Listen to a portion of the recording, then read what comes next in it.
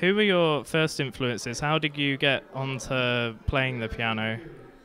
It was around us as we were growing up as a family, because my dad, who's Chaz of Chaz and Dave, we all used to have family parties and we'd get around the piano and we'd sing all these old songs.